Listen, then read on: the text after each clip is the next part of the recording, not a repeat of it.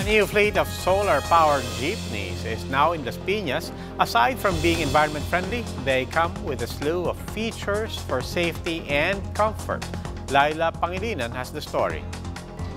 The solar-powered jeepneys started to ply the Alabang-Zapote route today.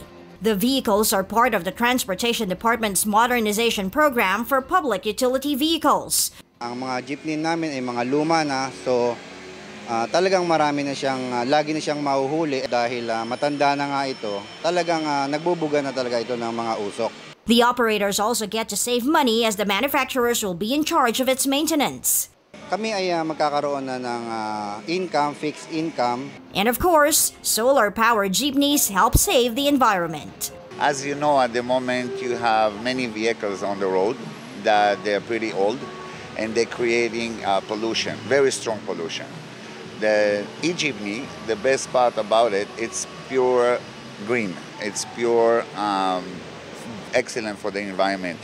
Fare is 9 pesos for the first 4 kilometers, just the same as the traditional jeepneys.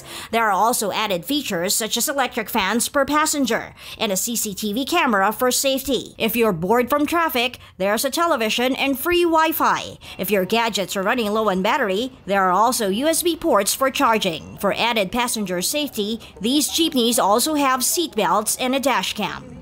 We are addressing the safety and convenience of the riding public. Yun lang talaga yung utmost consideration natin dito sa PUV modernization program.